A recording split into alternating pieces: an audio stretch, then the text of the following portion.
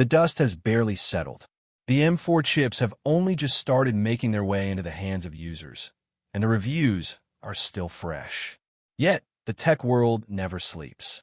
The attention of enthusiasts, analysts, and fans has already shifted violently toward what comes next. Everyone is talking about the next generation. Everyone is asking about the M5 Apple Silicon. This isn't just impatient speculation. It is happening because the Mac Mini lineup has finally become the fan favorite we always wanted it to be. It is the perfect blend of compact design and high-performance desktop computing. But if you just bought an M4, or if you're thinking about buying one, you need to hear what is coming next. The excitement right now is very real. The Mac Mini represents Apple's most unique combination. It gives you power, it gives you portability, and most importantly, it gives you cost-effectiveness. It offers a sleek desktop solution without the massive bulk of a full-tower PC and without the scary premium price tag of a Mac Studio. We have to remember that back in late 2024, Apple finally refreshed the Mac Mini after nearly 15 years of using the same old incremental designs. The older Mac Mini look had become dated. It was relying heavily on nostalgia rather than modern aesthetics or practical improvements. Apple boldly shifted. They moved to a sleek, studio-style design. It immediately earned comparisons to a mini Mac Studio because of those clean lines, the tiny footprint, and that professional appeal. This new design was praised instantly. It is compact, lightweight, and highly functional. It became the ideal machine for creative professionals, casual users, and even gamers who wanted a desktop solution that didn't monopolize their entire desk space.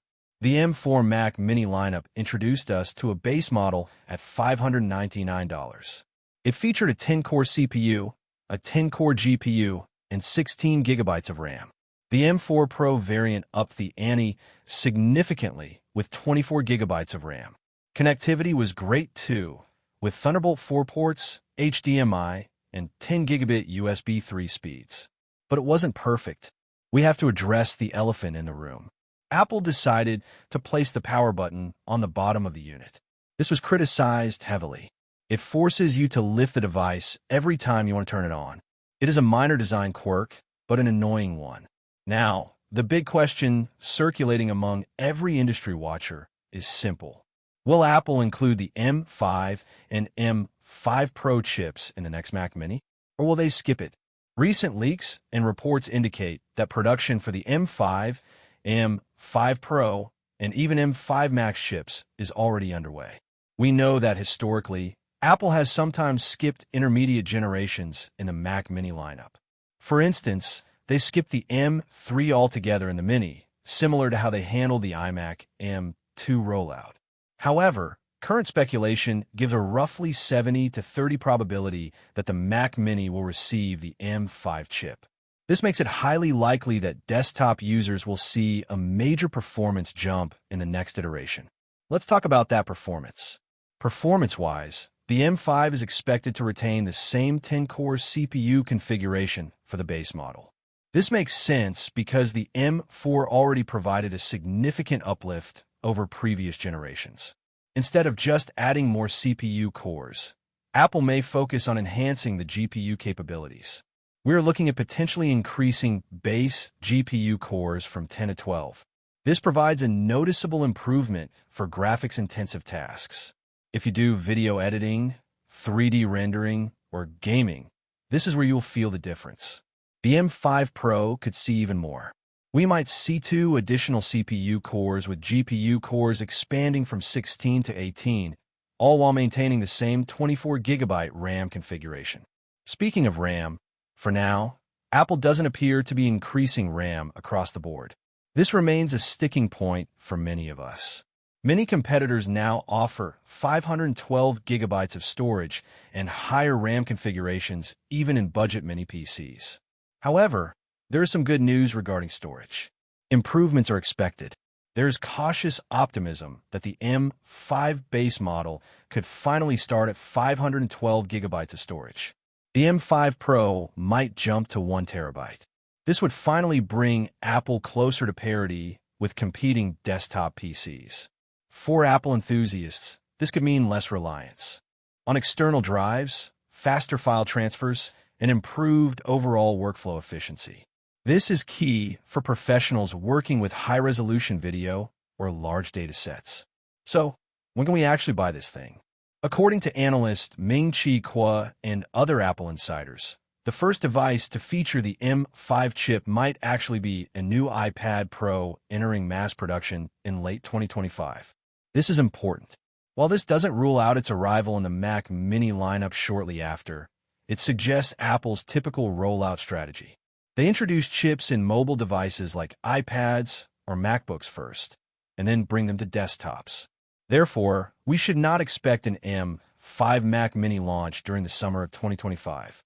A late-year release around November 2025 is feasible. There's also the possibility of an early 2026 launch in January or February if Apple sticks to its production cadence. The best part about the Mac Mini has always been the price. Pricing for the M5 Mac Mini is expected to remain consistent with the M4 lineup. We expect the base model to sit at $599 and the M5 Pro starting at $1,399. This ensures Apple maintains its value for performance proposition. It makes the Mac Mini an accessible entry point into Apple Silicon desktops while still catering to professional users. From a connectivity standpoint, the M5 Mac Mini is expected to retain and potentially enhance Thunderbolt ports, USB-C, HDMI, and Ethernet options. Users can anticipate faster data transfer speeds and improved external display support. The design philosophy hasn't drastically changed since the recent refresh, but Apple could make minor tweaks. We might see changes to ventilation, internal cooling, and weight distribution to accommodate the higher-performing M5 chips without compromising that compact footprint we love. Apple's engineering teams are known for squeezing impressive performance into small form factors, and the M5 Mac Mini could be another testament to that. Looking at the bigger picture, the M5 Mac Mini represents more than just incremental hardware improvements. It is a signal of Apple's broader strategy in desktop computing. It is about AI integration and performance-focused innovation. By combining the M5 chip's power efficiency, GPU enhancements, and AI acceleration capabilities, Apple could make the Mac Mini a viable solution for creatives and developers who previously leaned on larger, more expensive machines. In summary, while the M4 Mac Mini brought welcome design and performance upgrades, the M5 iteration promises meaningful improvements. We are looking at better GPU performance, potentially better storage capacity, and overall computing efficiency. Users should watch for late 2025 announcements. The combination of affordable pricing, professional-grade performance, and future-proof hardware ensures the Mac Mini continues to be a cornerstone of Apple's lineup. It bridges the gap between compact design and high-end performance. It is potentially redefining what a desktop computer can achieve in the Apple ecosystem. If you enjoyed this breakdown and are excited about the future of the Mac Mini, please subscribe to the channel. Share this video with your tech-loving friends and hit that bell icon so you never miss an update on the latest Apple leaks. Thanks for watching.